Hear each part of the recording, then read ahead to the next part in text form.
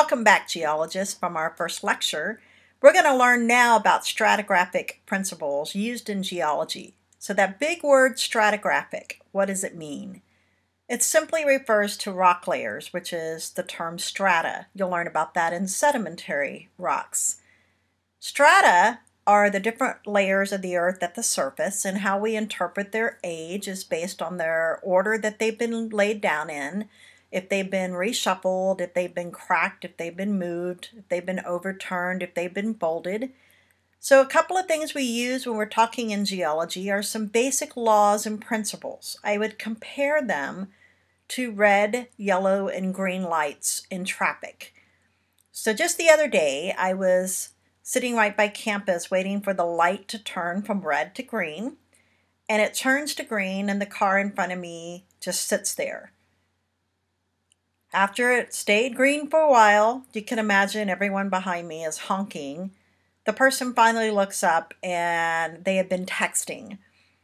You know the syndrome I'm talking about. Green means go, right? Yeah, that's what it's supposed to be. I've traveled all over the world and green lights mean go. Subsequently, red lights mean stop. Now, we can kind of get a different answer for yellow, right? Depending on who you are, yellow means, oh, put the pedal to the metal, but what it really means is yield and slow down. So we have those same basic principles in geology, things that we take as fundamentally correct, things that are our foundation to work from, regardless of what language we speak, what continent we're on, what country we may visit. Geologists still interpret these principles the same way. Now I want you to look at the structures in the background of this picture.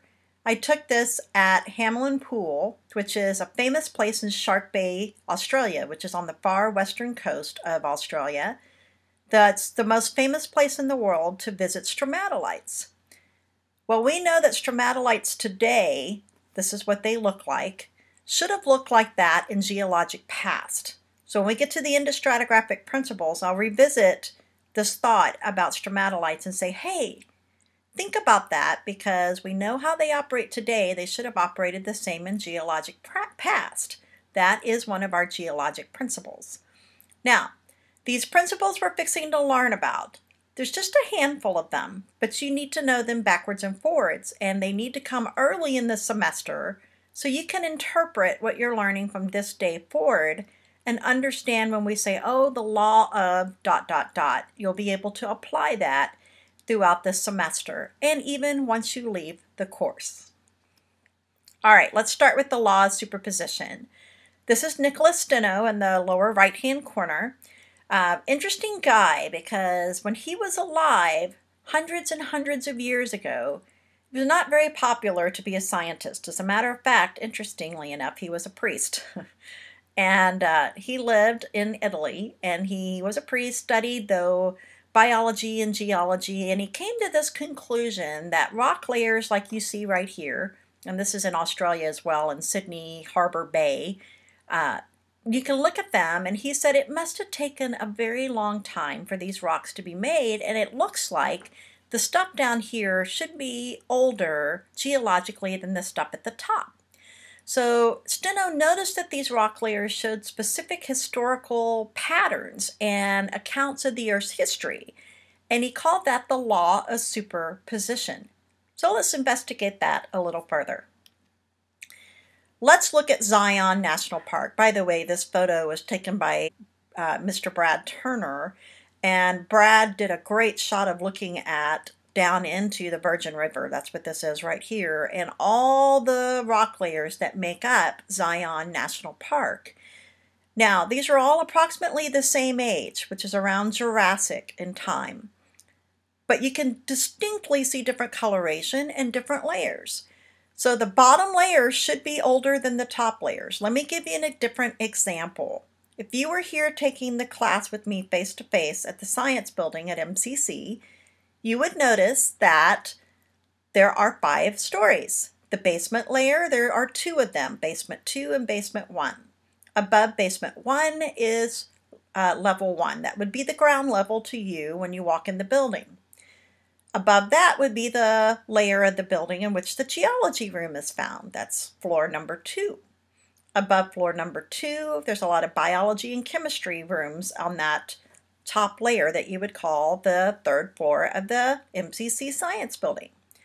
So the 3rd floor obviously couldn't have been built before the 2nd floor, the 2nd before the ground level, and neither of those layers could be made without having your base foundation put in at the very, very bottom of the building, because you'd be sitting on air. So we would call this basement 2, this would be basement 1, then stories 1, 2, and 3. So even though they're not numbered the same as our layers of the science building, this would be floor 3, floor 2, floor 1, basement 2. Basement 2 is the oldest of the bunch. So 5 is younger than 1, and every layer above 1 subsequently gets younger until you get to the youngest layer on top. Let me throw out there that on occasion, rocks can get out of order, but the law of superposition states that rocks were deposited oldest to youngest. If any rearrangement happens, it happens after those rocks are made. Look at Bryce Canyon National Park, and the layers down here should be older geologically than the layers up here. All right, let's get to the next law, also created by Steno, the law of original horizontality. Focus on the word horizontal. Keep in mind that simply means that layers are laid down flat originally. Yes, they may be made on an angle like this on a slope, but gravity tends to make fairly flat layers of sedimentary rock, even igneous rock at the surface. So these horizontal rocks can get tilted or folded or change their shape after they're made. So the law of original horizontality states that any rock deformation must happen after the rocks are originally laid down flat. So look at this big old chunk of gneiss that I found in Sequoia National Park in California. See all these funky curves to the rocks and folds? They weren't made that way. The rock was very much a different orientation and shape and the minerals in it before it was ever laid down. So whenever you have folded rocks like this, that happened after the rock was originally made. The law of lateral continuity, also a Steno principle.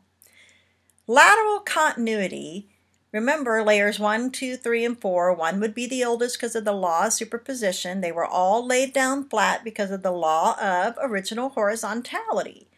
All right, so we get some down cutting by a river. Let's just call this the Colorado River where the Grand Canyon ends, because this is supposed to be a diagram of the Grand Canyon. So this would be the bottom layers down here. The bottom layers are the oldest. We know that even in the Grand Canyon because they're billions of years old, and the youngest layers are several hundred million years old. So would y'all say that 3 and 4 should be the same layer they were up here, weren't they? All we did was erode some of it away, take it away. We moved those sediments out.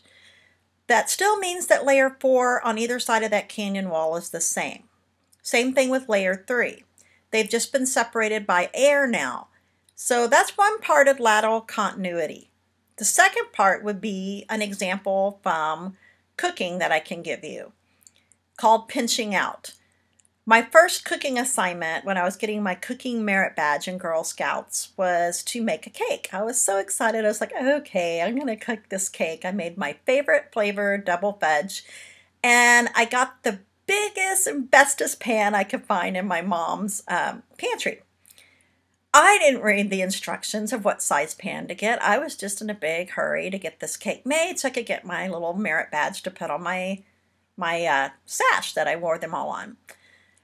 So I make my batter and mind you, I had a batter for a pan, a regular size pan, and I got this ginormous size pan, and I start putting my batter in the middle. So you can imagine the middle has this hump, and gravity starts to pull that cake batter out, and it never reaches either side of the pan. I'm like, what's up with this?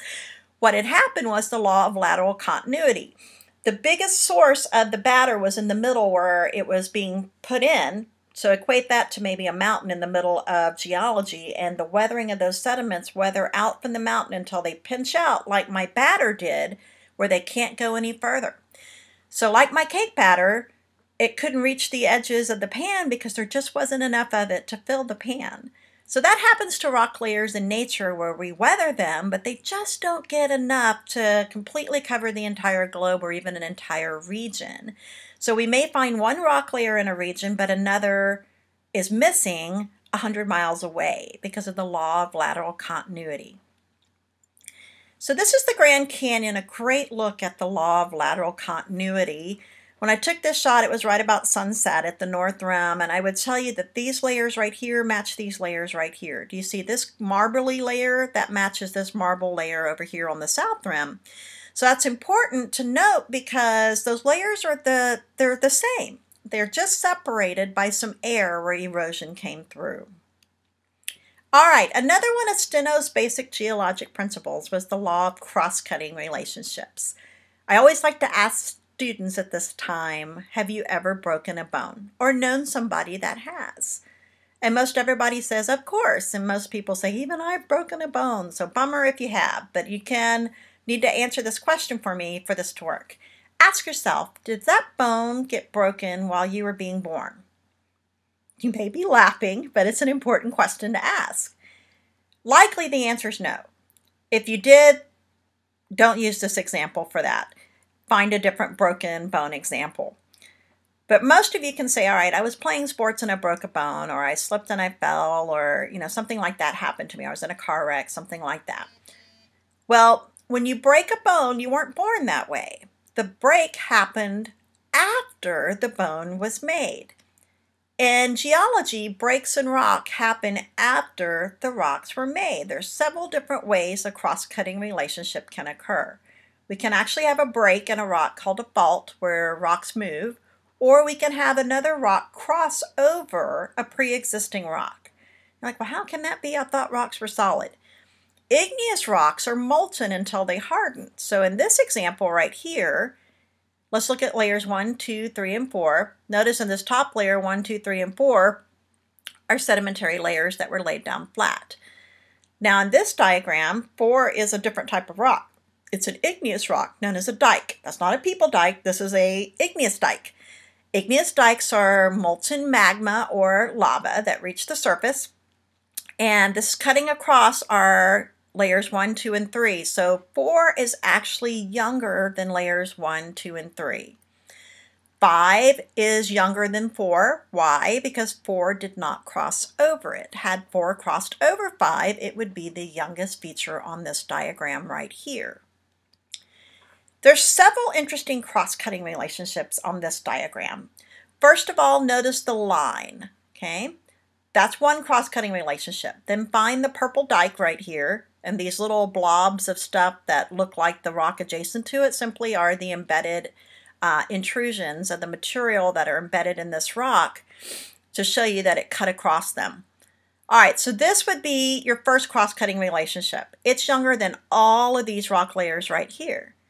However, this is not the youngest feature on the diagram. This fault is because it separated the dike. And that means that that's a second cross-cutting relationship. If another last example would help, think about a parking lot or a parking garage.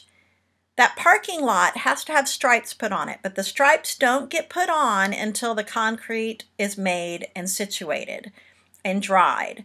That would be a cross-cutting relationship. When the paint gets put on, it's the youngest feature of the parking lot. Here's another cross-cutting relationship in terms of a fault. So these white layers right here should match up. The brown layers should match up. And notice that the law of original horizontality said that these should have been laid down together flat. So some deformation has occurred after this happened. That deformation happens to be a cross-cutting relationship in the form of a fault. So this fault right here is younger than the layers that it cuts across. All right, the law of inclusions. This is another Steno principle of geology. He stated that any inclusions or things found in rock, by definition, must be older than the rock that they're found in. Okay, so in other words, they came from older rocks. They have to, because they didn't just fall from the sky and get made into that rock.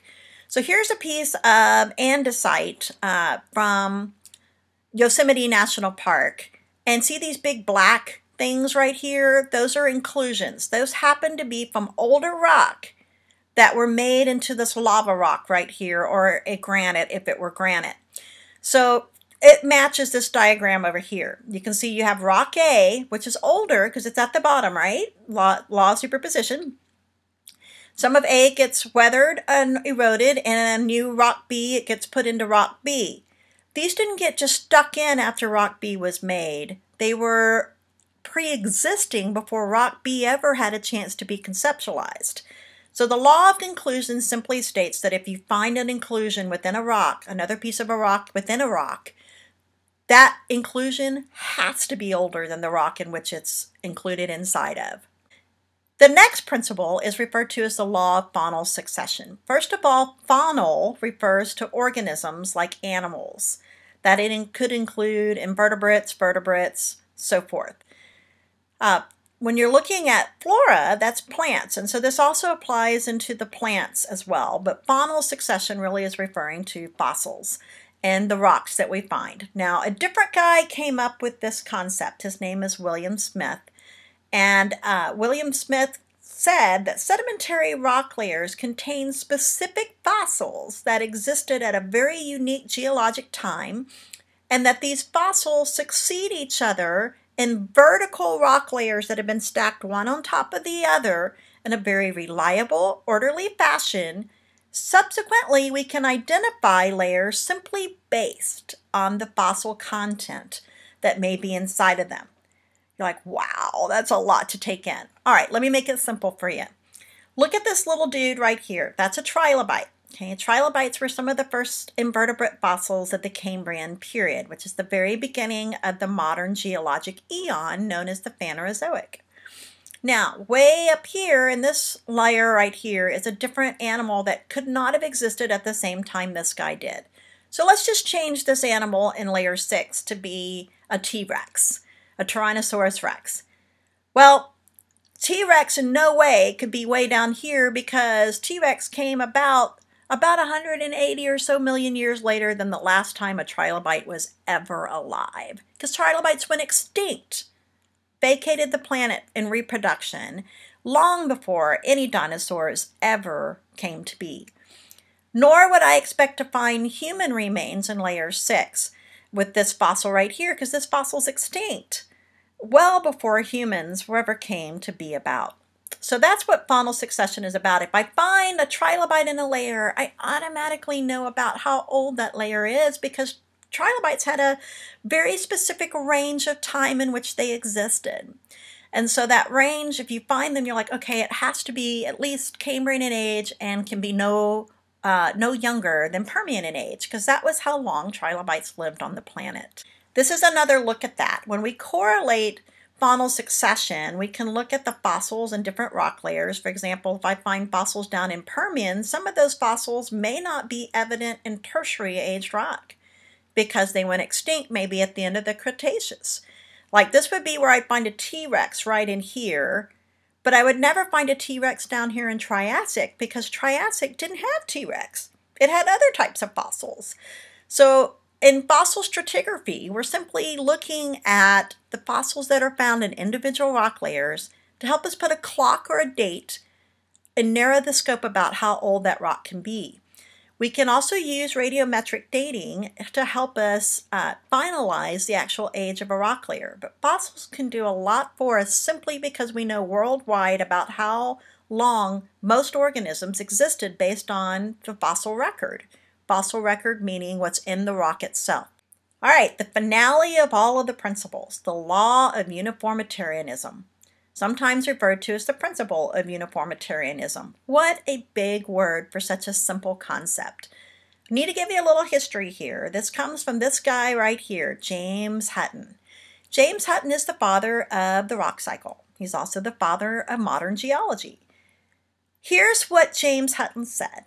He said that basic geologic principles have been in place, meaning the natural laws of nature. These processes like volcanoes, tsunamis, everyday erosion by rivers and deposition by rivers, everyday tide changes and what that does to shorelines, those types of things, that have operated today must have operated the same way in geologic past, with very little change. He left room to say we have catastrophic events like big tsunamis and big volcanic eruptions and even being smashed by big things coming in from outer space and smashing into Earth. He said those things happen, but our geologic processes basically stay the same over a long period of time throughout the history of the Earth. So his concept was, quote unquote, the present is the key to the past. So let me apply that to the picture that you have here. This is Crater Lake.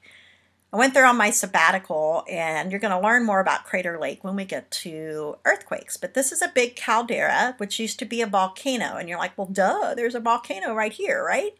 Well, actually, the big volcano is this thing right here. So this is a new one that's being redone.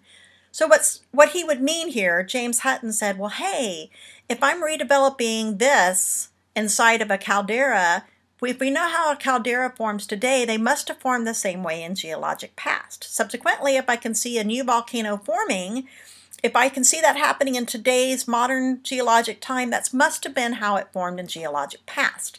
Remember the first picture I showed you in Geologic Principles of the stromatolites? Okay, remember that? I said I'd revisit it. Here it is.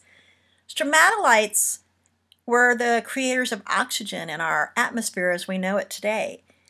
They must have been the same as they were in geologic past if they match what they are today. Because we know they're very picky about their living conditions. You'll learn more about them when we get to that point in the semester, but essentially they like very, very shallow water like tidal flats, very salty water, warm water. So that's what they require today. They must have required that in geologic past as well. So when we find their fossils, we know what kind of environment existed. That's where we're headed with all of this. We use these clues to help us determine a little bit about the history of what we see in the field as geologists. So here's the principle of uniformitarianism applied. This is a very pretty dive that I've been on that is called Pear Tree in Jamaica.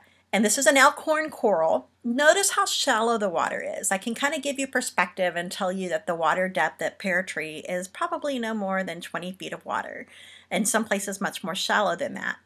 So if that's the case, why is that important? Well, big branching corals like elkhorn cannot live in high pressure water past 1 atmosphere, which can be right around 32-ish, 33 feet of water. Why is that? The pressure would compound an order of magnitude, which would squash and break the arms. So you can't find large branching corals except for 1 atmosphere of water. So you're looking at literally 30 feet or so or less of water.